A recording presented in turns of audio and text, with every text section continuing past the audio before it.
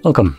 In front of me is a Samsung Galaxy A24, and today I will show you how you can copy your contacts from the SIM card to the device.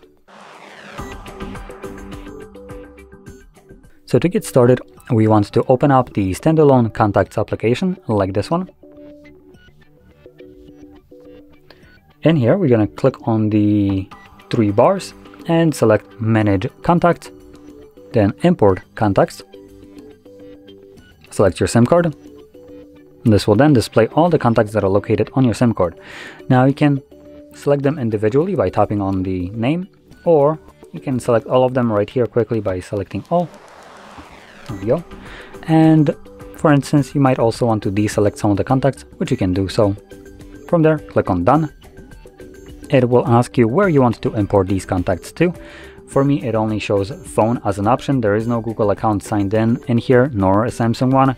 But if either one of those would be logged in on the device, that would also be an option for me to import to said location.